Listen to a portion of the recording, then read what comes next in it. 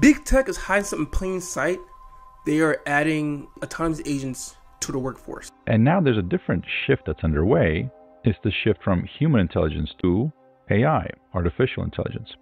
Basically what this means is, as AI is beginning to grow, they're adding something called autonomous agents to the workforce where they can do work as well. But the difference is they're 24 hours a day and you can control the cost. AI assistants are now doing the work of 700 full-time agents at Klarna. They moved issue resolving times from 11 minutes with humans to 2 minutes with AI. Let's break down exactly how they're going to do this. Their whole goal is about creating productivity. When they were asked the question of how do you pay for this? And so far, their AI has had 2.3 million conversations, accounting for 2/3 of Klarna's customer support chats. Its AI agent will drive, wait for it, a $40 million increase in profits this year. And with some words of inspiration, what's interesting and not obvious is that you guys building AI agents are actually at the forefront of capability of AI agent today. And all the big labs, like LLM labs, like OpenAI and DeepMind and so on, I suspect are not at the edge of the capability. You are at the forefront of it. If machines are better at any task than we are, then the machines become more economically useful than we are. The future doesn't need us.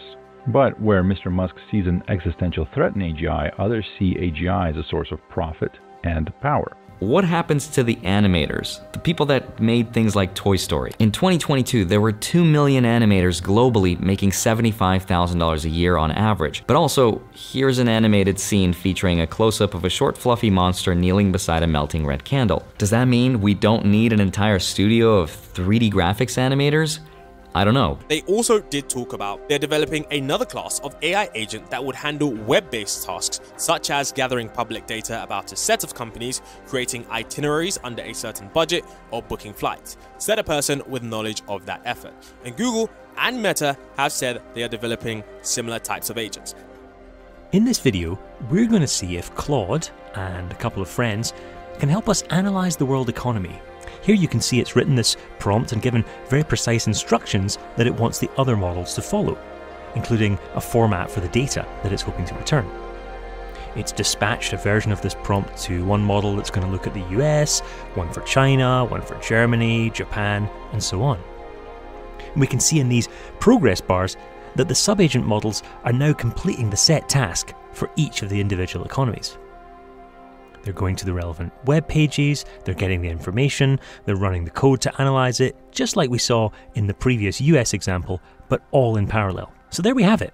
Complex, multi-step, multimodal analysis run by a model that can create sub-agents to get even more tasks running in parallel. So let's break down the cost analysis on this. A typical NVIDIA GPU costs $40,000, right, at its peak. Now, the price varies. But if you think about it, the cost of electric, right, because the GPU, a NVIDIA H100, is about 700 watts. And if I say, well, that's equivalent to about a household in a year, that's about $2,000 to $5,000 a year. So if I put the cost of one GPU, right, that literally is connected to about $3,000 to $5,000 a year, right? So I say $5,000, that's $45,000. Now, if I superimpose the compute on top of that, because I want it to do autonomous work for me, right? That's an additional $20,000 a year. Now, if I take the grand cost of that, that's $65,000.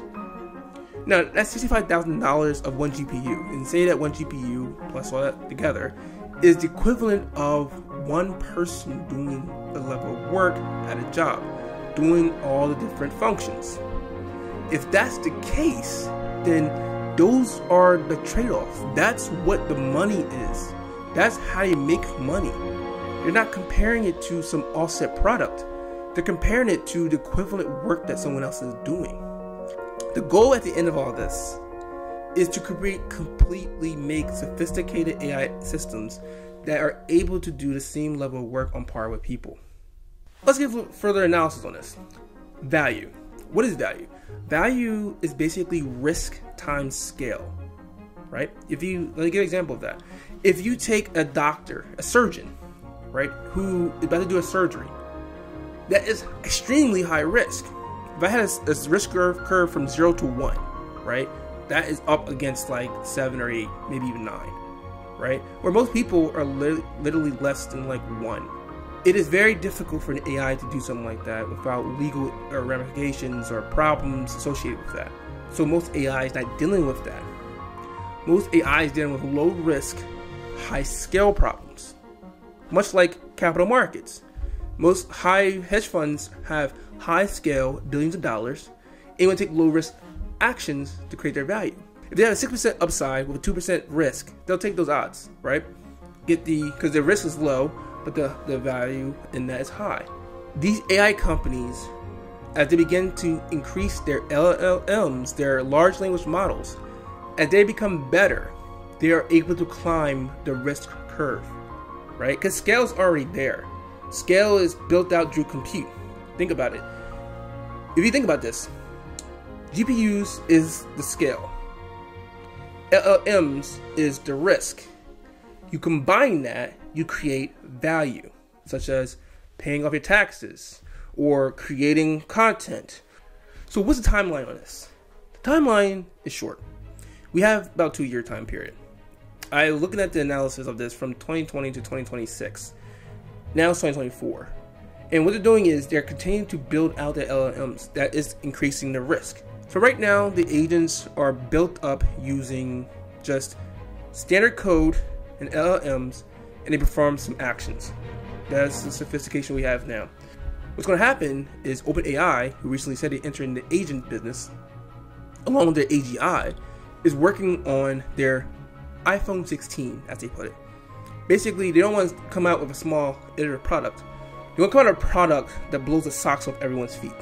Meaning, if I was to project what they're going to work on right now, in 2 big phases. The first phase is going to come out with a GPT-5 or 6, whatever version you'll have, with these fully autonomous agents that will perform significant amount of tasks that can render some people, challenged in the workplace. Now, companies won't embrace this at first, right? Because it threatens everyone at all levels, right? Management and big management. But their next one in 2026, it's going to be significant. And it says the next stage of QStar, originally GPT-6, but since renamed GPT-7, originally for release in 2026, has been put on hold because of the recent lawsuit by Elon Musk. If you haven't been paying attention to the space, essentially Elon Musk just filed a lawsuit, released a video yesterday, stating that OpenAI have strayed far too long from their goals, and if they are creating some really advanced technology, the public do deserve to have it open source because that was their original goal. Where are you in this? Where am I in this? I'll be honest. Basically, what they're doing is they're adding people to the workforce. You need to multiply yourself as well. Why do they get the fact to devalue people? So there's 2 things that most people want to do. They want to build their own agents that are able to support them, a multiplier. Because really, that's what we need. If they're going to put more people into the workforce, quote unquote, autonomous agents, then you need to also have the same thing. And number 2, the other thing is being able to invest. Now, I'm not a big believer in saying you should invest in companies, but what I would say is the gap will grow. And they will begin to grow substantially because here's the thing. Their goal is to make a GPU plus a autonomous agent package as an individual within a workforce. To counter that is trying to be able to increase your value by increasing yourself, multiplying yourself. But basically having agents that do work for you. Small agents that do work on your behalf to support you. Multiply yourself by 5. And that gives you a lot of leverage. You think it's crazy, but a lot of people are already doing this. Then maybe we should also have that same leverage.